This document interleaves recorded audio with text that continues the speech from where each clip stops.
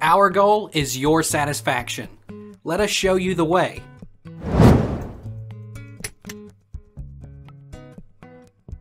What happens if you go below minimum balance? If the account falls below the minimum balance, it may be assessed fees, denied interest payments, or closed. For example, a certain balance may be required to keep an account open, while a higher balance may be necessary to qualify for fee waivers or interest payments on deposits. What is a withdrawal minimum balance fee?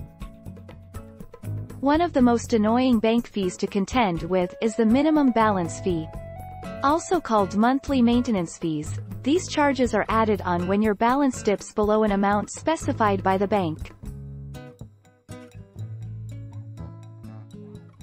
Take our lead. Let's help you make your mark.